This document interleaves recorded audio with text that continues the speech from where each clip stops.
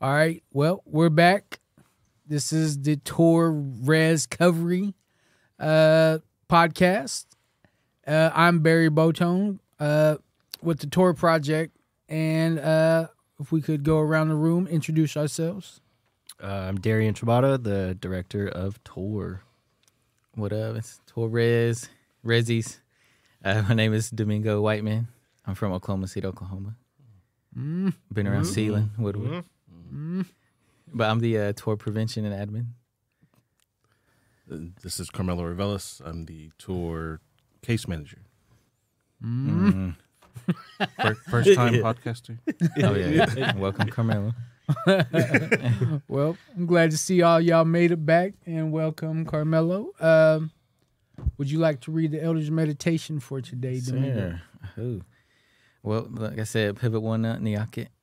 Today's meditations for Elders of the Day, November 27th. We're still in the fall of the medicine wheel of the season, and today is from Oren R. Lyons. He's a spokesman of the Traditional Circle of Elders. Says, the natural law is a spiritual law.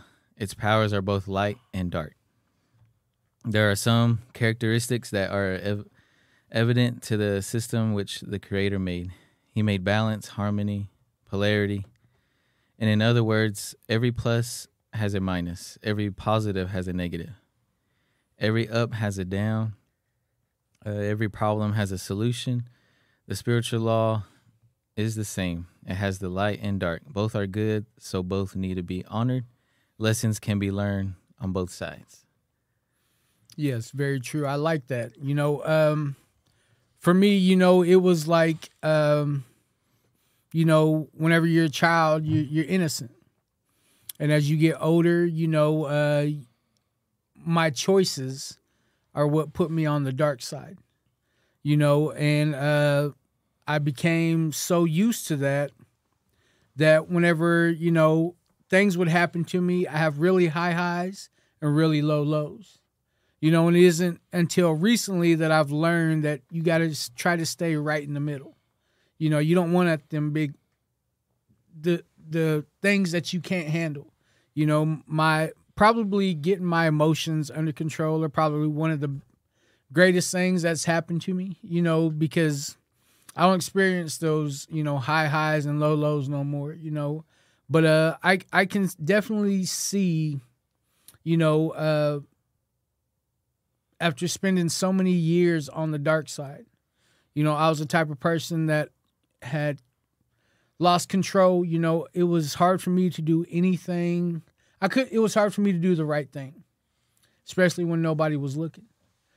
So I kind of understand, the part where, where everything bad, there's something good. Everything good, there's something bad, So I try to remember that every day, trying to maintain my sobriety, trying to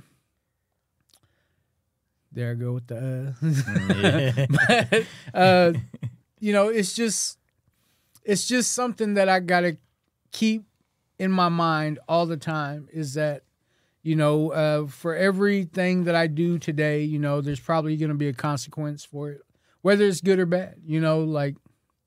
It's just something that's completely always happening in my life, is a constant reminder of how my actions today will, create a situation later on down the line. So, is there anybody else that would like to share on that? Yeah, like keeping it balanced, and I learned from somebody, it's like, you are where you're at today is where, my hell, God wants you to be. Don't rush it. Don't go into any more that, you can't handle. And I feel like that, being that light and dark, you just keep it balanced, because you can see it, and, you can visualize the darkness and the lightness, but, you make the right choice, the right things will happen. And so I think that it teaches how, there's always going to be bad, and there's always going to be good. So when you're feeling good, doing good, if something bad happens, don't get down. Don't give up. Because, like you said, learn from a good coworker, Cassandra Frazier. She said she told me that I learned something from her, was it don't matter how much sobriety you have, how many years you could lose it easily, anytime, anywhere. So I think that's real powerful, the light and dark. Yeah. Thank you, Domingo. Yeah. Anybody else would like to share on that? I think it's for people to have that realization, especially ones that were in the world that you were in, Barry. Yeah. That a lot of them don't even realize that they're actually in a dark side, and it isn't until they come to that realization that there is actually a light side or a good side that they try to find that balance. And that's what I think we're trying to promote, and that's what we're trying to do, is trying to help them find that balance. And so I think this meditation allows, it shows a lot, because without that balance, I mean, even us that haven't gone through recovery or anything like that, and we still do that every day. And I think it's really helpful to actually have that knowledge, to be able to know that, hey, yeah, we have to be able to find that balance every day, so we can continue to, try to, stay positive and know where the negative is, and continue living our lives. Yes, thank you for sure. Stay focused. Yeah. I also think it's contagious too. So whether it's your experience, the dark or the light, it actually will spread to your close loved ones and everything. So like my upbringing was mostly dark with my mother's substance abuse. So my dad was my mom's drug dealer, and that's like how I came into the world and everything. And so it was super dark for quite a while, and then it turned light once she decided to go into recovery whenever I was about 16. And then that like changed my perception on substance use and like if there's hope or not, because before it was, there's no hope. But once you see that one change and that beam of light, that's whenever you can actually start seeing how far that light goes. And so then it'll go, to the next person, and spread just like wildfire. And so that's another thing to remember, is light and dark are contagious. Thank you. That's a good point. Like let's quick, a movie quote. What did Bane tell Batman? He said, "I was born I was born in the dark." Molded by it. Yeah, molded. You've merely adapted. Yeah, you adopted it. I didn't see I the was light born until I in was it. already a man. Yeah. Oh my goodness. Okay. Well, I like I like everything that was said here. That I enjoy these elders' meditations every day. At some point during the day, I look at these meditations. And I don't know. It's just easy. Like I woke up this morning and I started looking at my AA stuff. My 24-hour, and I just enjoy like any kind of recovery. It doesn't matter what recovery. Somebody, it could be faith-based, it could be AA, NA, whatever it is. I enjoy I'm for any kind of recovery. Whatever helps a person get better, I think, that is just meant for just them, and I don't judge nobody on how they choose to recover, as long as they're healing. But thank you, Domingo, for reading that. And Darian, would you like to explain a little bit more about what we do here at TOR? This question I always blank on, because we do a lot. Yes. TOR is everywhere. If you follow us on social media, you'll see that we're all over the place trying to spread the word of recovery, and then spread care for those that are not ready for recovery. So that's through our harm reduction measures. So that's providing sterile equipment to prevent overdoses, hepatitis, HIV, all that stuff, where it's kind of a controversial topic, but once people kind of understand where people are at with their substance use and how supplies is not going to determine if they're going to use or not, it's going to determine how safe they are when they use. And so, then Narcan comes into play, and that's what we're known for, I think, a lot now, is we're the Narcan dealers. And we've saved people. We've had people tell us that our Narcan has saved their brother or sister's life or a friend's life. And so we love hearing that. And then through us giving all these supplies out to people in active use, that kind of plants a seed of recovery in their mind. And so they come to us, kind of ask us for some help. We'll either sign them up with insurance, Medicaid, whatever they want, and then refer them to a treatment center nationwide, so that way they don't have to pay a thing. And that's just us on the treatment side.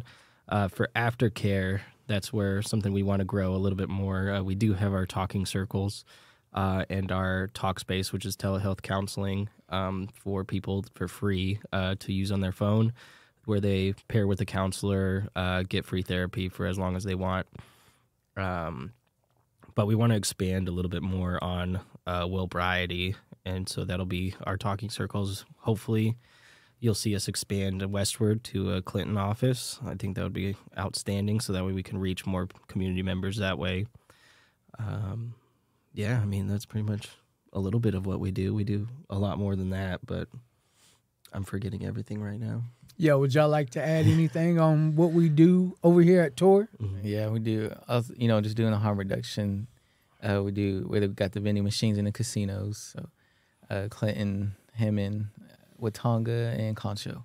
So I think that's a big plus. Like we've been refilling it here right before the holidays, and it's letting us know that people are being safe and staying alive, and planting that seed in their head that recovery is possible. That because it's a hard choice for them to come up and change, because it's scary, and when it's scary, it feels like it's a big change. That's a challenge. Like, yeah, it's not easy. Everybody could do it if it was. So. But, yeah. Anybody else? Carmelo? Also, several of our legislators have allowed us to purchase fridges, and so we have Narcan fridges at all the ERCs uncles. as well. Yeah. Shout out to some of our uncles and some aunties. Not in the fridge yet. Yeah. Oh, Yeah, aunties. I'm not taking it back. But yeah, so we're trying to make our way and just provide as much as we can, whether it's information or product. And I say product, but we mean Narcan and harm reduction. But yeah, that, and Domingo does yoga for some of our clients. We have great partnerships with a lot of different programs. So we're able to partner and do outreaches with all these other programs and departments. So that's pretty much everything, I believe. No, we still got more now. I more. just remembered. So Barry Barry has broken into schools pretty much now to educate youth on the power of choice and how if substance use does become a part of their life, it's not the end of the life, because we've often, as we were kids, our school programs would say, hey, don't use drugs or anything because you'll get addicted. And then they would end the presentation right there. But we're trying to change how we end that presentation. We're like, hey, there's still hope even if you do use substances. And, we are that resource for that. And it's possible. So that way, to be safe. And then as well, like if you do get a little bit dependent on a substance, you can still find help, and we'll be here for you to find you the care you need. And then also just this morning, we started breaking into HIV testing kits for people to get from us in the communities, so that way they can see if they're, if they've contracted anything, whether from sharing needles or actually intimate contact. And so we have at-home self-test kits along with education for that too. And if you need to book Barry, you can contact him. Yeah. Harm reduction, man. Yeah. Harm reduction. Harm reduction. Yeah. at Harm gmail.com. reduction man. Harm reducing boy. We do a lot here. We have all these partnerships. We're definitely not scared to get out into the public.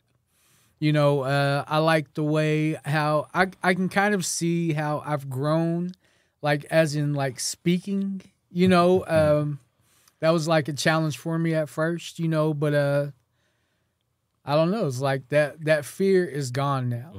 Now I won't shut up. But I enjoy going to these schools. I try to change the language on how we address these things now. Like the overdose thing. with these substances we have out there today, you know, it definitely needs, like, the language that's used, you know, like OD, you know, overdose is excessive use. With fentanyl today, you don't get to learn your lesson from that. You know, I like the way that they call it poisoning today. And that's what, you know, that to me, that makes way more sense to talk about it as, you know, people just try like a grain of salt of it and they're dying, you know. So, you know, I like getting out into the community. I like educating people. I like just being able to be that person that somebody can relate to, because I definitely have been there, you know, on my journey. You know, I just remember, you know, being addicted to heroin, you know, and doing all these substances, you know, that, you know, it took me a while to, you know, to realize that I didn't want that life no more. So I tried to lead by example more than anything today. And, you know, I appreciate every single one of y'all. You know, y'all all play a big part in people's recovery. You know, we can't forget that either, you know, is that, you know, you have been that person that somebody could lean on and they can just be honest with you, you know, and no judgment going on whatsoever. So, you know, it takes it. What I have learned though about this is that I can't consider that my recovery is by helping somebody else's recovery, you know, and that had me thinking about, well, how do I maintain my sobriety? You know, how do I stay in touch? Because if I don't take care of Barry, then I ain't gonna be able to take care of nobody else. You know, so you know, just going, you know, Cassandra just got her year, you know, and when we went to the meeting, you know, it just felt good. I got to chair the meeting, you know, and it just feels great. You know, when I was doing the talking circle, you know, it's, the meeting format was like AA, you know, so that really helped me out a lot, you know, and I've been thinking about that a lot lately is, you know, how do I maintain my sobriety by, you know, because when, you know, most addicts we have a lot of empathy towards other addicts or other alcoholics, you know, and it's kind of like you kind of, when they explain something to you or tell you about their situation, you kind of feel like you want to carry that load with them.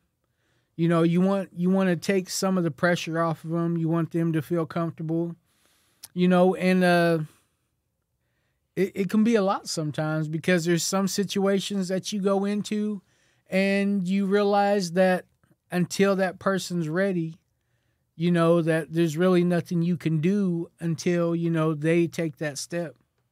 So, you know, I see a lot of people come back from California. I see a lot of people, you know, get back home. And, you know, that's good. They completed a program. You know, they're back home, you know, and they're trying. Well, they got away from whatever it was, you know, whatever substance they were using before. They got away from it, you know, which is a big part of, you know, getting sober.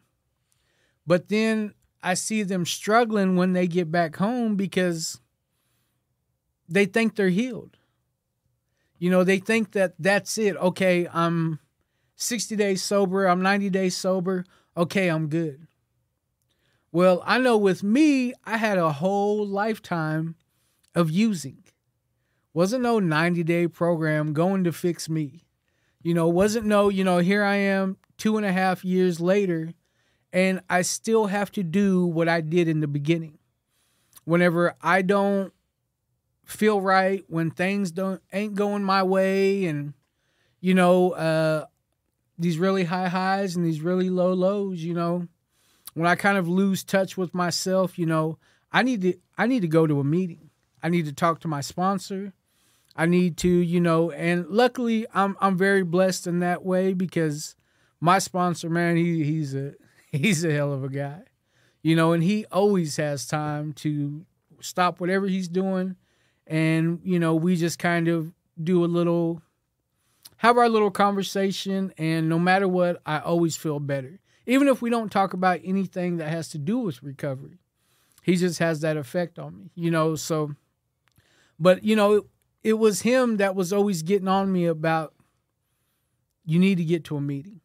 You know, like, that was one of the things that we talked about when I took this job. Well, somebody else's recovery, you can't consider that your recovery. You know, you have to get in there and do the work. You know, so I feel really blessed with my sponsor. You know, he's helped me grow in so many ways. It's crazy. You know, so the freedom that I have today from working with my sponsor and working these steps, you know, I want that for everybody. You know, I remember when I got out of detox and, you know, I had to go find a meeting. I went and found one. Maybe a week later, I found me a sponsor in California. And, you know, I was doing all these things that they said that, you know, because it's a program of suggestion. So I'm doing all these things that I'm supposed to do. But then once I got it all in place, I just got real complacent and I quit going to meetings. I quit working these steps. I quit. You know, I thought just because I'm off the drugs now that I'm good. You know, I'm healed. I'm okay. Well, life doesn't stop just because I got sober. Just because Barry finally decided to get his life together, life does not stop. You know, and I went a whole year after I got back, and then I found me another sponsor whenever I got here. And, you know, I can only just tell you that the freedom that I have today from making those steps, you know, making things that were so hard for me to do because it was still hard for me to be honest with myself, you know. And I ain't gonna lie, like the best part about working them steps is this part called sex inventory.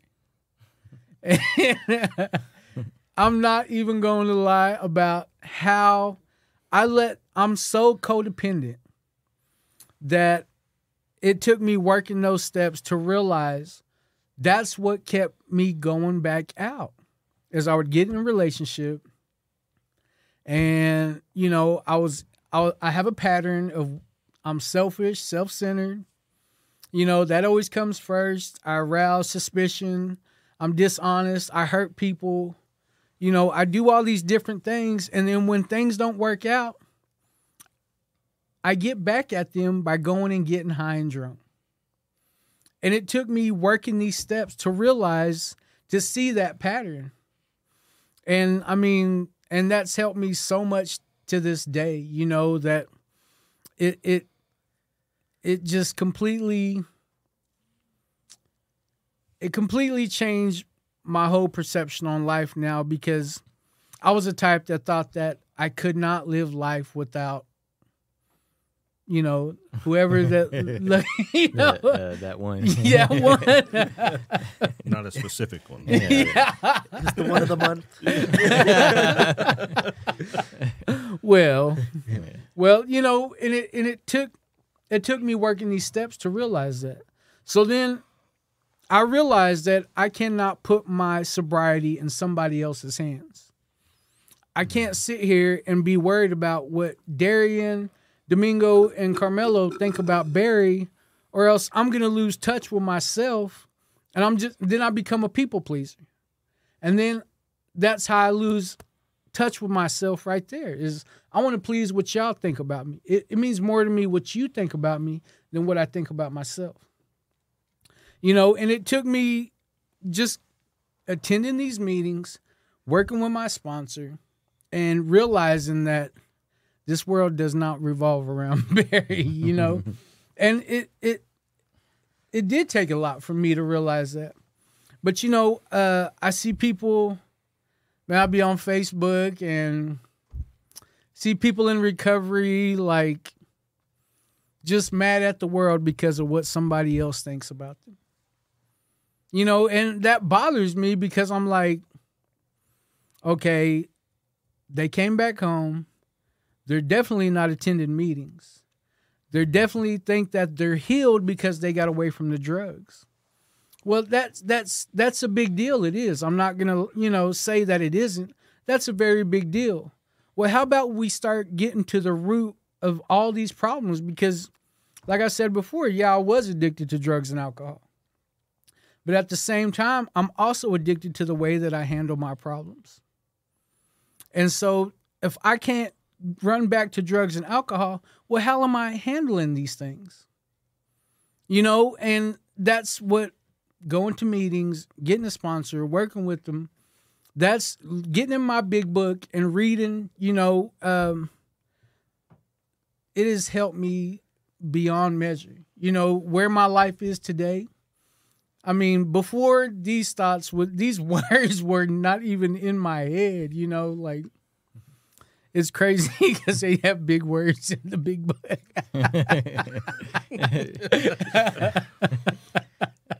But, to be able to sit down and actually make sure that I'm not just sitting there reading. I'm putting this stuff to use. I'm using these terms. I'm using, all this information that was just freely given to me. Somebody just gave me a big book.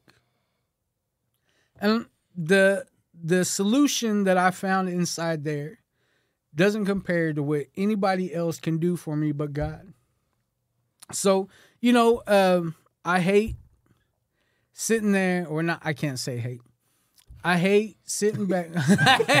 I don't like. I do not like. I do not like to sit there and watch people suffer after they've already gotten sober. All these codependency issues start coming out. Because I'm sober, I don't want that to be a gauge on how I'm getting into relationships now. I don't, just because I'm sober, I think that I need to go spend all this time and effort that I put into myself and make sure somebody else is getting the fruits of all my labor, like that's another thing, but that's a whole different, Sounds a little but selfish, bro. But I mean, it's just, these are the things that people in recovery deal with, I want to see everybody make it. I believe that we all deserve to make it, no matter what. What I found is people in recovery are good people. They just made bad decisions. So it just means a lot to me to see people. You don't have to do what I'm doing. Find something that works for you. Find whether it's church. Try church. If you've never tried church, try church. I've seen a lot of people get sober in there.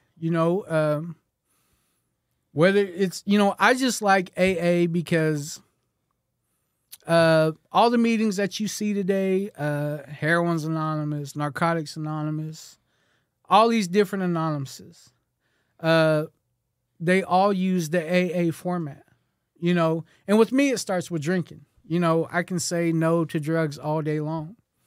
But what I thought I never had a problem with was alcohol.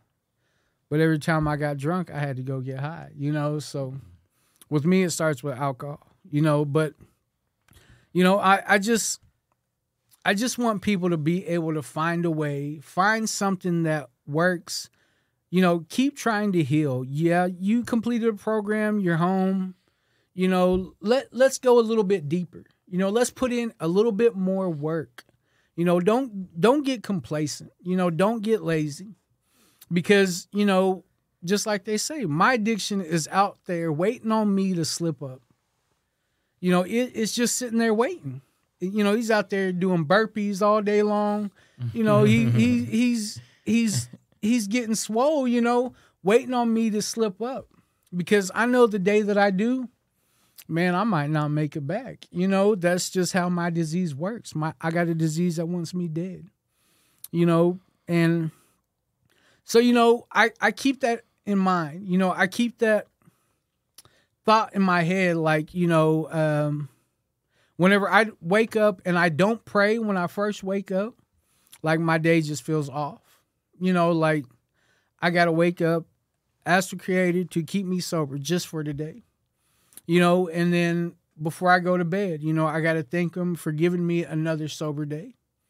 So when I don't do those two things, like, I don't know, I just feel completely like something ain't right, and I mean, these are good habits to have.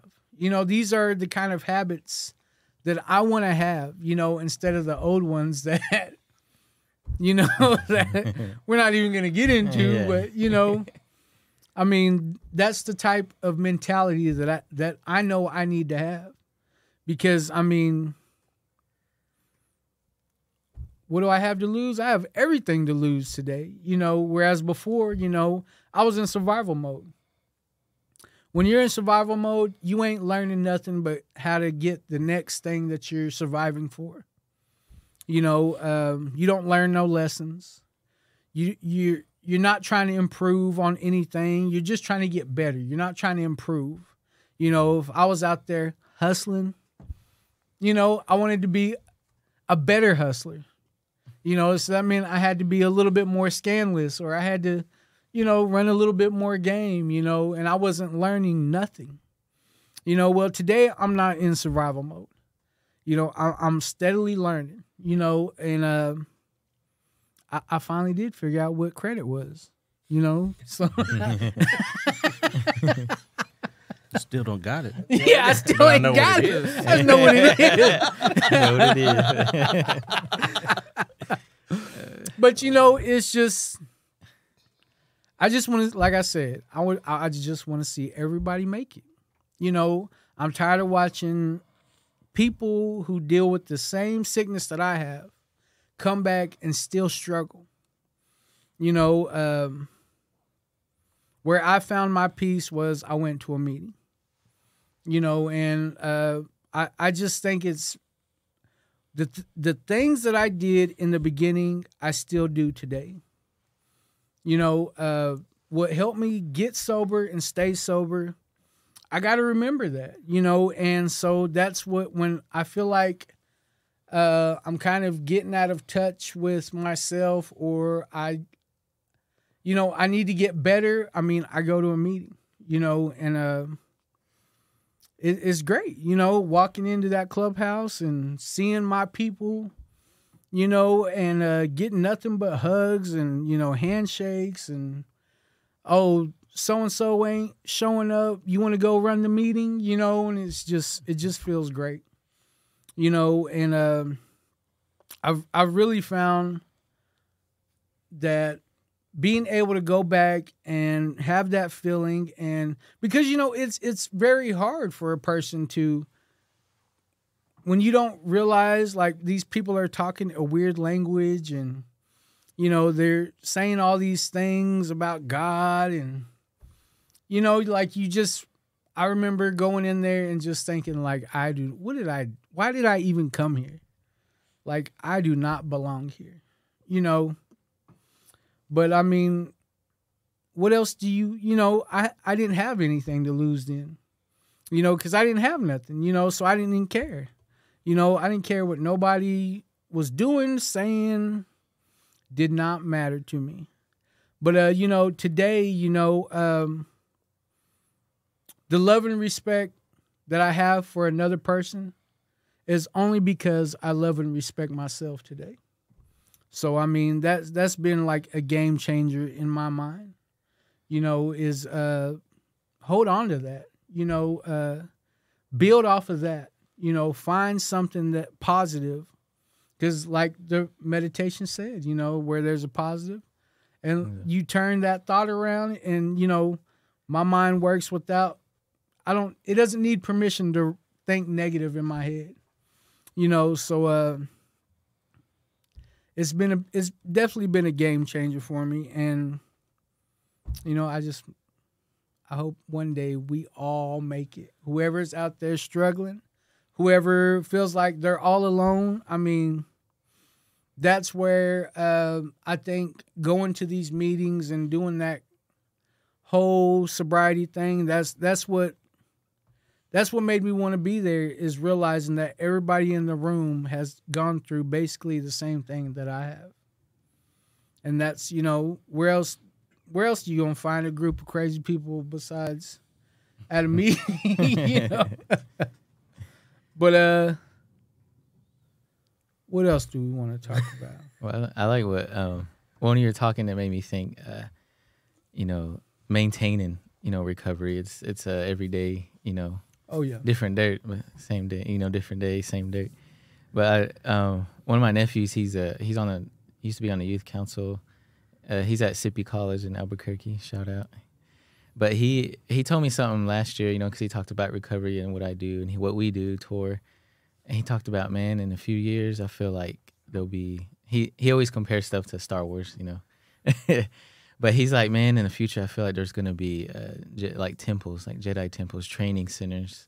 And I thought about what you talk about meetings when they come out and graduate and they come home. Like the meetings, they gotta, that I feel like they want to attend, they need to attend. That it's there. And what my nephew said, I felt like, there's gonna be training centers. There's gonna be to help maintain and stay on, maintain sobriety. So I feel like that's what you were talking there. That kind of came to my head. About, meetings. And I know my my stepfather, he talked about, it's up to you to go to the meetings and how long you're gonna go, and it's always up to you, And I feel like that's a lot of maintaining and that mindset, because that motivation, it's not always there all the time. And I feel like discipline and maintaining it and expectations is a lot too. Yeah. So, any kind of meetings, AA, couples, anything will help a lot. Talking circles. And then, for sure. Yeah. Yeah, like they say, iron sharpen irons. Right. I remember whenever I was in California, I tried to go to all these different meetings. And I went to a codependency meeting.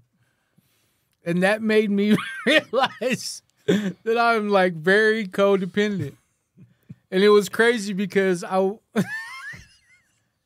didn't want nobody else to know that I went to this meeting. Oh. But when I left there, like I felt like I was aware of what I was doing. It didn't stop me at the time, but I was aware of what I was doing, and I kind of seen the beginning of the end, of the situation that I was in. So it definitely, I think about what I was doing in my addiction. I would walk all over town for $40. Oh, you got $40? Okay, I'm on my way. I'd be down like in Fair Edition and walk all the way behind Montana Mike's for $40, 3 o'clock in the morning. Get a phone call. Oh, you on Stone Glen? I'd be behind. You know what I mean? Yeah, give me like an hour. I'm walking right now. And it was like I'm willing to do all that for my addiction. And for me to use the excuse like, oh, I'm tired, I don't have time, or you know what I mean? Mm-hmm. Like none of that makes sense once I sit here and think about it. Like man, you could have made that meeting, or you need to be there. It's just crazy, that I can still, to this day, I can make excuses, and I shouldn't, because that program saved my life. That's how I feel about it, is that working them steps have saved my life, because it just made me aware of my pattern of how I'm doing things. And now I finally get to step back and realize that, I was the root of all that, my decisions were the root of every problem that I had in my life. And my only solution was to get high and drunk. So I like you were saying, iron sharpen irons, and I can go somewhere else and talk about recovery. But if you was a addict and alcoholic like me, I don't know how much a person can really relate to seeing the world as I did at that time. So I definitely appreciate that. I mean, I wish we had more meetings like that here in El Reno, or Concho, but I'm willing to work with whatever's here. And I've been going to that clubhouse since I was like 4 or 5 years old with my dad. So I mean, who would have known that place would have saved my life too, So I enjoy going to the meetings. I feel like natives should fill up the room over there. There might just be 1 or 2. Sometimes you might have 4 or 5. I feel like we could fill up that whole room. And especially like when somebody comes back from California, I'll hit them up like, hey, you want to hit a meeting? Do you, just trying to get a feel for where they're at in their recovery. And they're like, when I hear nothing but excuses and, it lets me know, oh, they think they're healed. So good luck, tell me how that works out for you. Maybe it has worked for some, but I know that the numbers don't favor us. Whenever we have that type of attitude and we're not ready to put things into action. That I guess that's the biggest thing is, even though you get home or even though you have sobered up, that's good. That's a big part of it. But let's get to the root of why these things came about. How did, and it wasn't until, I could blame all these different people for all these different years as to why I was in the situation I was.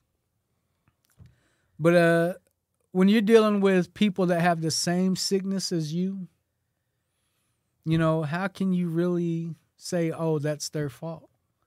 They have the same sickness you do, and it was just working a program that helped me realize that, so I'm very blessed today. I'm very thankful that, coming from a family of alcoholics and drug addicts, me and my brother we was just talking about that the other day, about how he's the oldest male in my family. He's only 47 years old. He's the oldest male in my family, because all my uncles, my aunt, all of them are gone, because of drugs and alcohol. And that's crazy to me, because I'm talking to him like, asking him if he wants to go to a meeting or, asking him, like kind of getting on to him, but then still kind of like, teasing him. And, it's like, how can I feel guilty because he's struggling. You know what I mean? And here I am, I don't feel like I rub it in his face, but, I try to say something positive that he'll hold on to. But then, we're brothers, I'm going to say something. I'm going to say something that he isn't going to like, and then, but at the same time, I kind of am glad that I can be, somebody that wants better for him. As before, I looked up to him,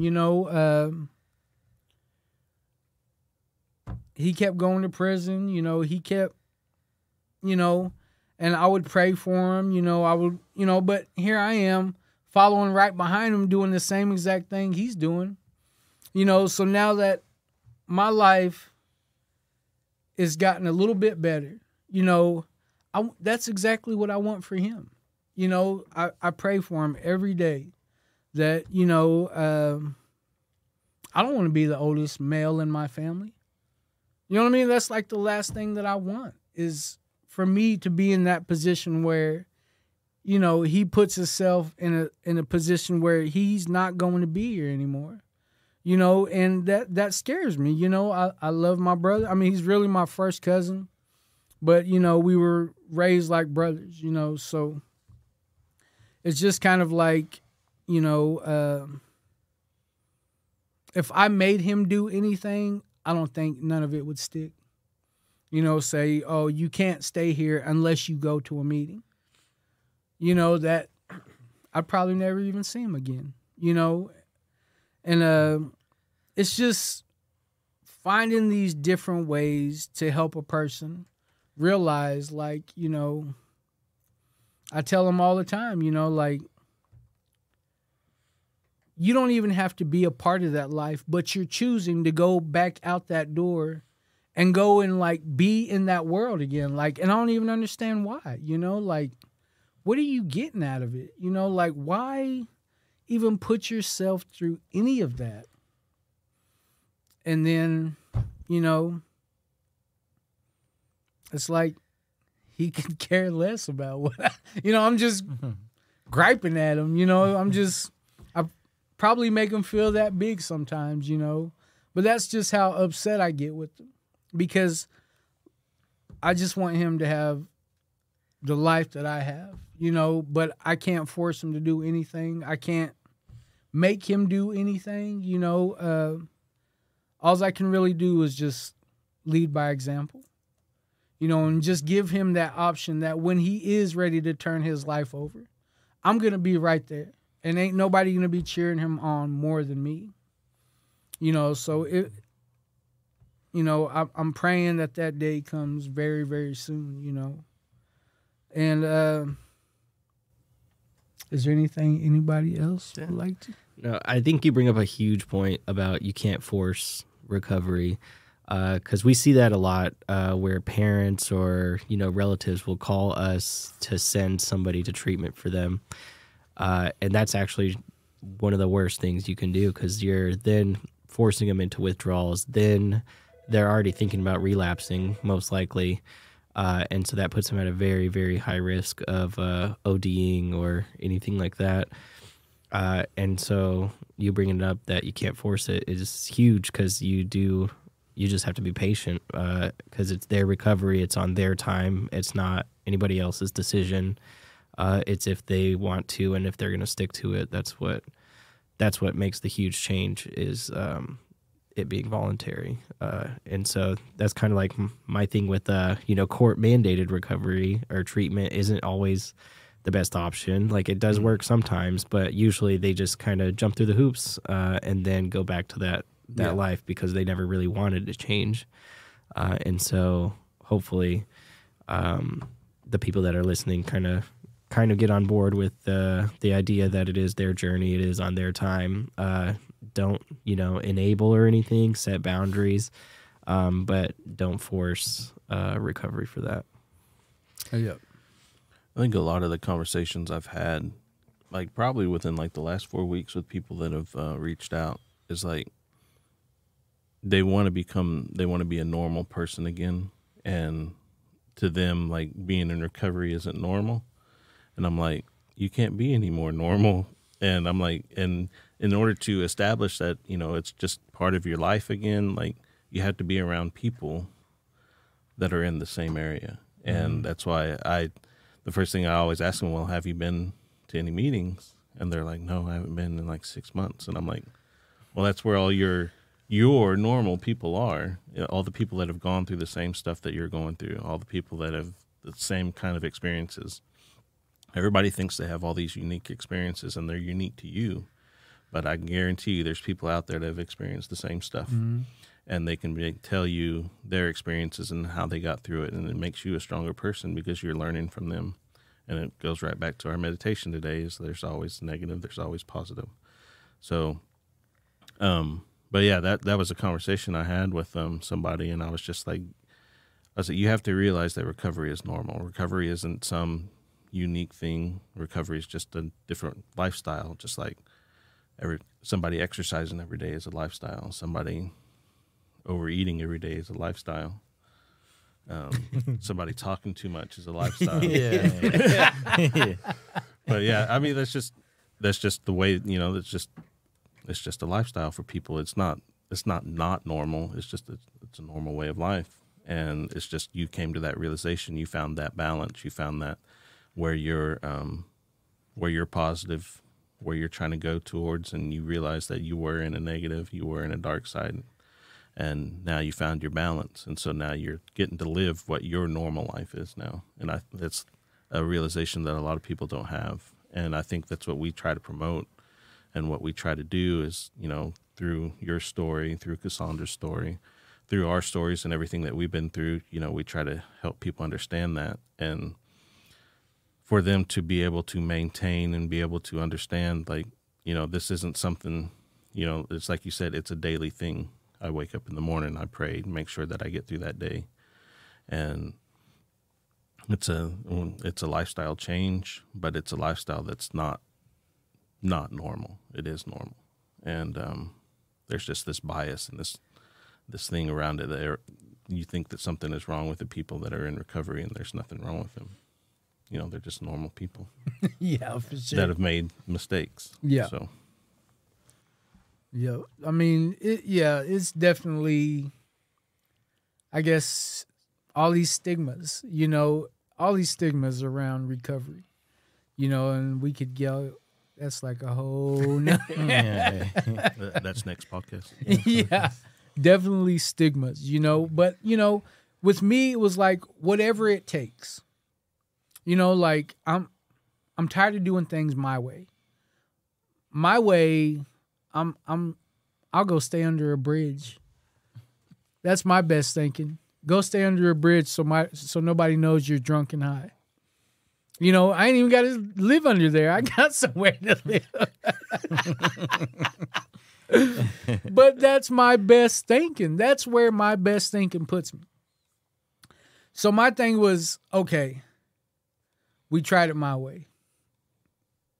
Things got real ugly real fast, so let's try this way that does work. I see these people at these meetings. They're all happy. They're telling me they love me. Don't even know me. You know what I mean? Like, telling me they love me, and that just made me realize, that my family did love me for all these years, loved me through thick and thin, until I was ready to figure out how to love myself. So that was like a very big part of, and even when you get, you do the PRSS training, they find that the connection that you have, that's part of the reason why I ended up in the places that I did. I'm more than willing to disconnect all these different connections that I have from people that love me, because it makes me feel guilty. You know what I mean? Like, it makes me feel bad. I get to see what kind of person I am when I see my mom and I'm high. Like, it just makes me feel like nothing. You know what I mean? Like damn, you feel like the biggest disappointment ever, But, it's just, luckily, I can use these things that I have been through, and that, hopefully somebody does get something from what we've talked about here today, because it's definitely a struggle. It's definitely not easy figuring out that I'm self-centered, figuring out that this world does not revolve around me, and accepting the fact that like, what's normal? You know what I mean? Like, what my normal is, my world, like, it's not even, let's not even get into what my normal is, because, what is normal? But, luckily I am able to, I like to say recover out loud. I want the whole world to know I'm in recovery. I want the whole world to know that, I did find a solution, and it wasn't, it was probably, because I prayed for this solution. I was willing to put in the work to figure out this solution. And I found something that works, and I'm just trying to give it to the next person. Instead of me just holding on to this and just, it's, I'm willing to reach back and give it to the next person behind me. So whoever's out there listening, whoever feels like, that there's no hope, I promise you, if I can do it, anybody can do this thing. And that's like the biggest thing that I gotta recover out loud. I can't just sit back and watch my people suffer anymore. I'm not willing to accept that anymore. That's not my life anymore. And I don't want to see one more of my people go through what I did. And I could, if there's anything that I could do, it's definitely, to help them realize that there is a way out. And I just want to see everybody make it. Amen.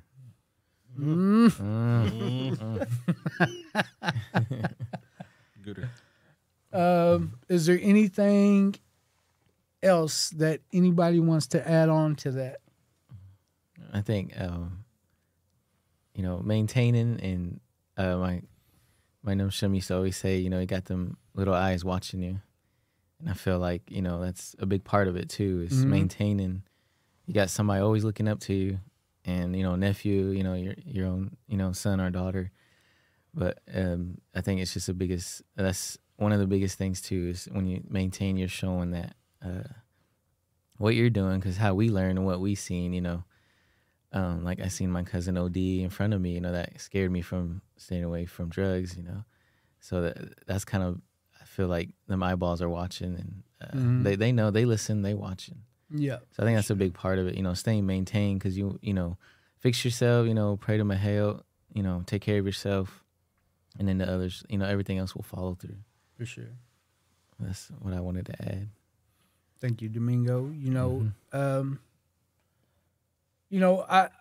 don't know why I just felt like I had to say this. But, I've been thinking about the lifestyle that I used to live and the places that I came from, all the crazy people that I used to hang around with, and everybody was like in this street mentality. Everybody, was part of gangs, or, everybody was, just living that life. And when I think about it today, I can sit here and honestly say that the most gangster thing I've ever done in my life was get sober for my family. The easy part is running. The easy part is getting high, getting drunk. The easy part is playing the victim. The easy part is not willing to stand up to these things that keep me going out. That's what's easy. I know some people look at me and, they think that, oh, you think you're better than everybody. Oh, or Barry acts shady, or, he don't want nothing to do with this no more. Nah, it isn't that at all. It's just the fact that that's how I have to live my life today to maintain my sobriety. I can't have, Joe Schmo just, just doing what he does, because he's trying to survive, I'm trying to learn. I've learned from my experiences. I've, even after I got sober before and I was around that lifestyle, it just was taking me right back out, So now that I feel like don't feel like I've got a hold of this thing. I just feel like I'm aware of what's going on around me and people, places, and things. You know, I had to let go of those things, you know, and instead of being gangster for the streets, you know, I'm gangster for my family now. You know, what, you know, just sitting here, I keep looking at that. That's my granddaughter's name, Alani. You know, and that's what keeps coming to mind. You know, every time we get on these podcasts, every time we talk about recovery, she's like in the back of my mind. And I realize, you know, that luckily, you know, she's never seen a grandpa that's ever been, you know, high or drunk. And that's how I want her life to be. You know, I don't want her to experience those things that my kids had to go through. So, thank you everybody for showing up to work. I'm still full from that turkey. I was going to take the day off, you know, but I want to do the podcast rather than getting new eyes. So. Reschedule some things. Shout out to OU Medical. yeah. It's just an eye. So. Yeah. Just an eye. Still ain't going to work, but whatever. You know. It's not even going to do anything for you. A different color. Yeah. Get it metallic. But want to give a shout out to Shine Arapahoe Television. You know, they're a big part of, you know, being able to come out here and do this. You know, we really appreciate y'all.